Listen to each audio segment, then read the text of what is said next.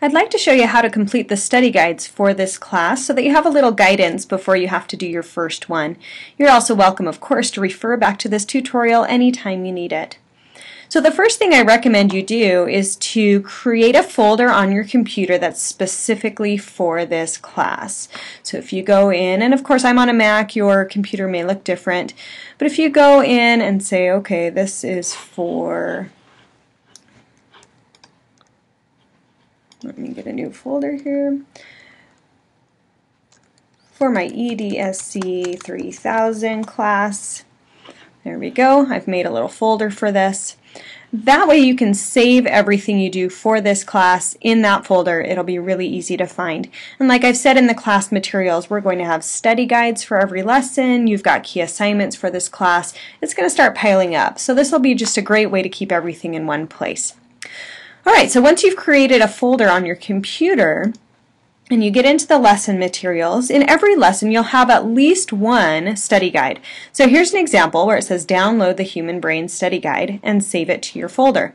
So all you have to do is click on that link and that'll start the download of that file. And then if you open the file, and again your processes may be slightly different depending on what type of computer you're using. But if you open that file, just make sure that it gets saved now to the folder that you created. So I'm going to go ahead and save that to my documents and to that EDSC 3000 folder. Alright, so once I've got this all saved, now I can go through and start completing this study guide. The first thing to notice is that I've supplied some objectives for you right here. These are the objectives from the lesson. You do not have to respond to these if you don't want to.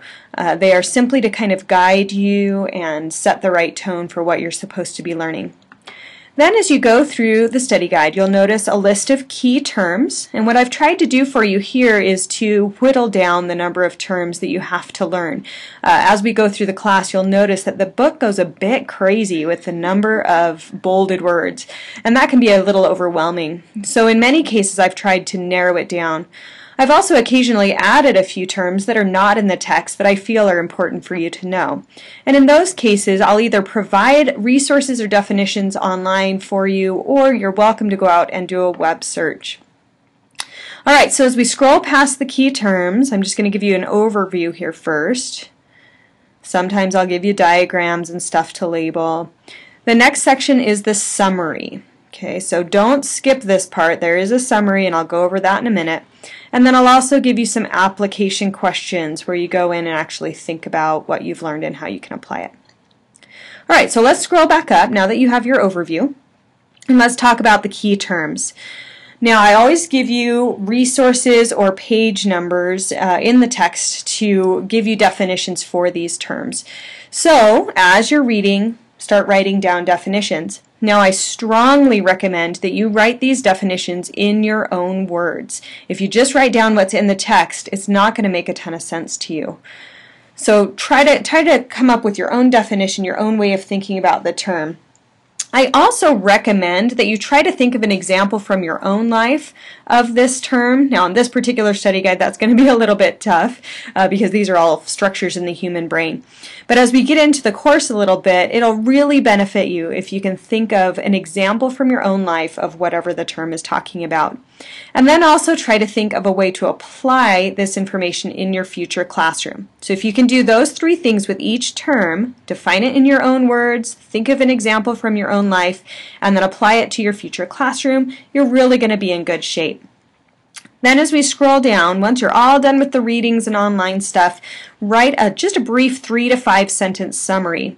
What that does is it causes your brain to transform the information a little bit, and you're going to understand and retain it better.